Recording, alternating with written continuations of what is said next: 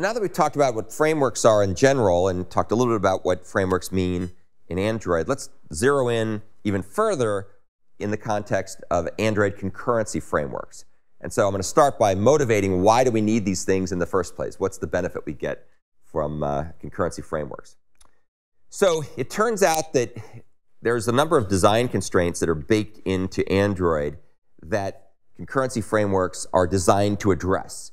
And we've talked about these a little bit before, but I'm going to go a little deeper now, and I'll give you some pointers to places that show what happens when you don't follow the rules and you disobey these design constraints. One of the design constraints is that the user interface thread cannot block for more than a short time, like a couple of seconds. Otherwise, you'll end up getting the dreaded application not responding, or ANR dialog popping up. So if you've ever written an Android app that did too many things in the main thread, you'll get something like this. It'll say, something or other isn't responding. Do you want to close it? So you can either say, yes, I want to close it, or I want to wait and let it run a little bit longer. That's the application not responding dialog. And this means that the UI thread cannot be used for stuff that runs for a long time, like downloading a big file or grabbing a lock that will be held for a while, something like that. So you can't use the UI thread for everything. Another interesting quirk is that networking calls, in other words, socket calls, downloading files, sending files to the network, those are actually explicitly disallowed on the user interface thread by default. Now, there's some tricks you can play to disable it if you want. You can disable that restriction if you want. But if you don't disable it, and you probably shouldn't be disabling it, you'll end up getting a runtime exception that says you tried to do a networking operation on the main thread. Yet another thing, which you talked about before, but now we can zero in a bit more in terms of Android, non-user interface threads, in other words, threads that are not the UI thread, the specific UI thread, can't access UI toolkit components directly. So they can't access the dialogues and widgets and menus and buttons. You can only access those widgets and toolkit components from the specific user interface thread. And the reason for this, as we've mentioned before, is that these UI toolkit components are not thread safe. They're not designed to be accessed by anything other than one thread of control for a variety of reasons. So as a consequence of these constraints, the Java concurrency mechanisms that we've talked about, threads and the executor framework and all that good stuff, really are not adequate to address Android's concurrency constraints by themselves. The concurrency mechanisms actually work pretty well for the background threads, but for the foreground threads, because of these special constraints that Android has, you really can't use the Java stuff by itself. So that then motivates the use of these Android concurrency frameworks, which of course we're going to talk about in a second. And the two frameworks we're going to talk about, as you can see from this picture with the little Android robot with threads in him, are the Hammer framework. What's the name of the hammer here? What's that? Mjolnir, right? It's Thor's hammer, so Mjolnir. Why I know that, I'm not sure, but it's a good thing to know. And then the second thing is we have the Async Task framework, which we'll see has a bunch of things that has like a checklist of stuff to do. So we'll see how that works. If you want to see what happens if you don't obey these rules, I've got a little example called the Buggy downloader, which is its sole purpose in life is to tell you what not to do.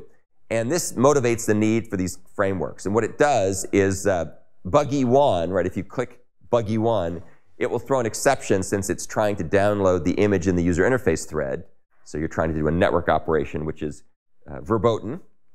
And Buggy 2 will throw an exception since a user interface component is being accessed by a non-user interface thread, by a background thread. So these are just fun things to demonstrate what will happen if you try to break the rules. So this one, for example, says only the original thread that created the view hierarchy could touch its views. And that just means you're trying to access things with a background thread. Okay, so that's the end of that quick discussion of Android concurrency frameworks. So now that you know a little bit about Android concurrency frameworks, in particular the design constraints that they're there to address, let's talk about the structure and functionality of Android's concurrency frameworks. And this will get us a chance to talk about the two different frameworks that will be the focus of the course, one of which is the focus for your next assignment. So the two frameworks are the handlers, messages, and runnables framework, or the Hammer framework, and the second one is the Android Async Task framework. They share some common components, which we'll talk about, but they're also very different in other ways, and they have pros and cons to their application. So there are these two frameworks. The Hammer framework allows operations to run in one or more background threads, these guys, and these frameworks can post and or send runnables and or messages, respectively, known as the results, to the user interface thread. And we'll see what they do is the threads run in the background, and I'll go through the two common use cases here. Let's say we have a background thread running, and it wants to post a runnable to the UI thread. And usually that runnable contains something that will end up displaying a message or prompting the user or something or other, something that involves UI interaction. So what happens is you make a runnable, and the background thread posts that runnable via a handler, and that handler is associated with a message queue, which is managed by a looper, and the looper will basically sit there pulling messages out of the message queue, and then it'll dispatch them in the context of the user interface thread. So that's how a background thread can post a runnable to the user interface thread. Likewise, a background thread could send a message via a handler that's associated with a message queue in a user interface thread, and that message queue is managed by a looper, which will pull the message out of the message queue and dispatch it via something called handle message in the context of the user interface thread. Interestingly enough, both runnables and messages are treated as messages internally by the Android framework, and runnables have a little bit of extra glue code in order to be able to handle them in a slightly different way by calling their run method back. So that's essentially what the Hammer framework does. And one of the things to remember about the Hammer framework is you as an application developer interact directly with messages or runnables, handlers, and then there's a looper that's kind of hidden from you and a message queue that's kind of hidden from you, but you work with threads, handlers, messages, and runnables. Those are all things that are part of the programming interface that you interact with. And remember that because we'll come back and talk about that later when we talk about the async tasks. Async tasks allow operations to run in one or more background threads, and they can publish their results to the user interface thread without directly manipulating threads, handlers, messages, or runnables. So the key thing here is you've got a better, well thought through abstraction called an async task, and various things happen inside that async task because it's a framework, and it calls back to all kinds of interesting hook methods that we'll talk about. And so it allows you to do all this concurrent operations, but you don't have to directly know anything about threads or handlers or messages or runnables. So it's a bit more invisible. The mechanisms are a bit more invisible to you, and it's more like programming with objects, whereas the Hammer framework opens up the kimono and gives you more of the piece parts to work with directly. And as you might expect, there are pros and cons of these different approaches. Here are some of the ways we can evaluate the pros and cons. You can evaluate them in terms of how usable they are for simple operations or simple tasks, how usable they are for more complex tasks, how scalable they are, how flexible they are, and how efficient they are.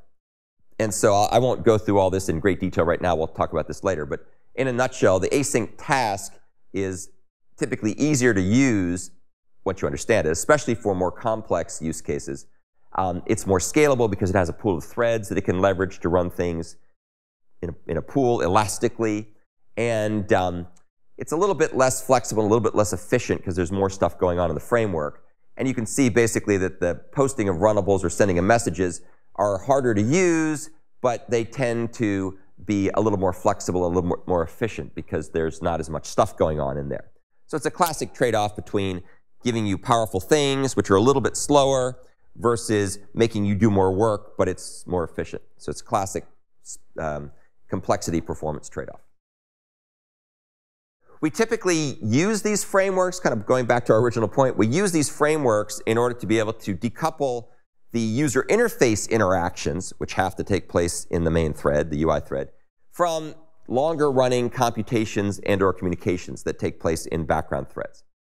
So the way that works is that the long duration and potentially blocking operations run in the background threads, which are either spawned by you or spawned by the Async Task framework. And then the short duration user-facing operations run in the user interface thread. So the stuff that actually interacts with the user is done in one way, one place, one context, the UI thread, and the longer running stuff takes place in the background threads. And the frameworks are there to mediate those interactions, and that's why they go above and beyond the Java concurrency mechanisms, which don't know anything about these constraints. So let's take a look at an example. You might have background threads that are performing long duration operations like downloading images, using our image example. There's this synchronized message queue, which is used to convey the messages or runnables from background threads into the looper that's managed by the UI thread, and then those things will be dispatched in the context of the user interface thread. So we can make sure that that constraint is always abided.